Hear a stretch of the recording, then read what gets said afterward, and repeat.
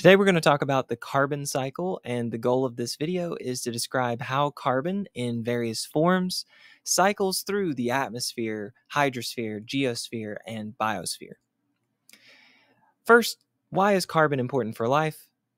Well, carbon is a major component of organic compounds like carbohydrates, lipids, proteins, and nucleic acids. In this image right here, this is glucose. This is a carbohydrate. Notice the C in it. That C stands for carbon. So this carbohydrate has carbon in it. Also, every one of these points where the lines connect represents a carbon atom as well. So there's actually several carbon atoms here. Also, look at this. This is an amino acid, and you will see that amino acids have a carbon in the middle, the central carbon, and also a carbon to the right as well. And amino acids are what make up proteins. So proteins are made out of carbon as well. At the bottom here, this is a lipid. On the left, you have glycerol, and then you have these three fatty acids. Both the glycerol and the fatty acids have lots of carbons in them.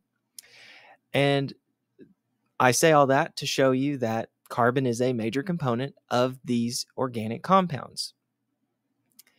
Now, carbon is such a key ingredient that life on Earth is described as carbon-based life. Perhaps you've heard someone say before this phrase, carbon-based life. They're talking about living things that are made, or at least a key ingredient of what they're made out of, is carbon.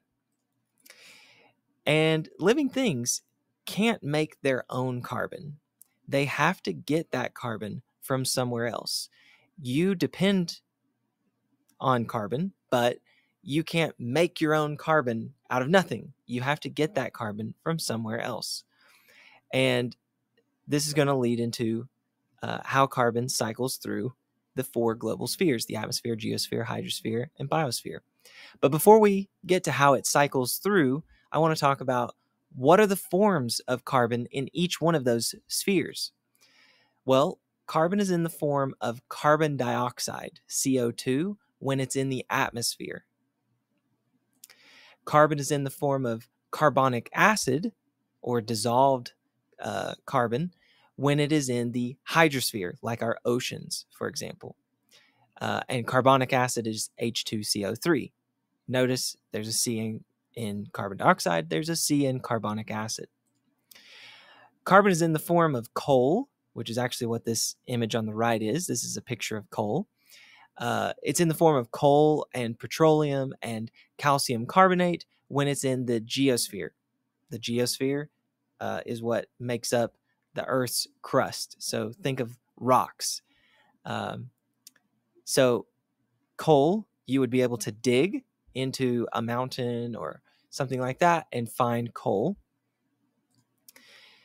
And carbon is carbon is in the form of organic compounds when it's in the biosphere. And the organic compounds I have in mind there are the ones that we just discussed, like carbohydrates, lipids, proteins, nucleic acids. Okay, so this tells you what form carbon is in when it's in each one of these four global spheres.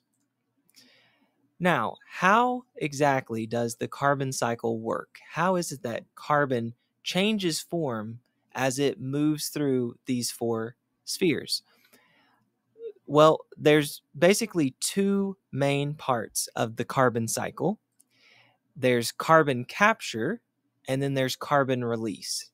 So it's an ongoing cycle of carbon being captured, then carbon being released, carbon being captured, carbon being released, over and over and over. So let's focus on carbon capture first. What happens during carbon capture? Well, during carbon capture, photosynthesis happens, and this is where producers like plants and algae take in CO2. So they get their CO2 from the atmosphere. They're going to take it in, and they use that CO2 to build carbohydrates like glucose, C6H12O6. Next, there's consumption. This is where the carbohydrates that the producers made get passed from those producers to consumers. And both the producers and the consumers at this point, they make up the biosphere. They are living things. So the carbohydrates get passed from producers to consumers when the consumers eat them. Next, both the producers and the consumers decompose. This is decomposition. They die. And when they die, they decompose, and the carbon that's in their body tissues go into the soil. And last thing we'll mention here for carbon capture is fossil fuel formation. So any remains of the producers or consumers will get buried under the Earth's surface. And once it's under the Earth's surface, there's high temperatures there once it gets deep enough, and there's high pressure there. And that high temperature and that high pressure, those conditions convert carbon into fossil fuels like coal, for example, and oil and natural gas. So this is how carbon gets captured. These steps: photosynthesis, consumption, decomposition, and fossil fuel formation. Now, how is it that carbon then gets released? Well, one way is combustion. Combustion is when fossil fuels are burned. So this is a key role that humans play. When humans burn fossil fuels, carbon dioxide gets released back into the atmosphere. There's also geological activity. For this doesn't make up a lot of carbon release, but it does make up a portion of it. When volcanoes, for example, when volcanoes erupt, they release gases into the atmosphere, and one of those gases is carbon dioxide. So notice, with both combustion due to human activity and also geological activity, carbon dioxide is getting released back into the atmosphere. There's also cellular respiration. Cellular respiration is a part of carbon release because plants and animals release carbon dioxide back into the atmosphere when they perform cellular respiration. One of the outputs or the products of cellular respiration is carbon dioxide, and it goes back into the atmosphere. Last process that I'll mention here that plays a role in carbon release is evaporation.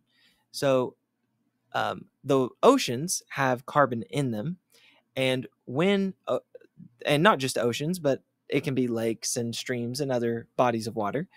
But when these bodies of water release the dissolved carbon dioxide in them, due to temperature rising, evaporation happens, and that's going to return carbon dioxide to the atmosphere. So these are 4 ways that carbon can be released back into the atmosphere.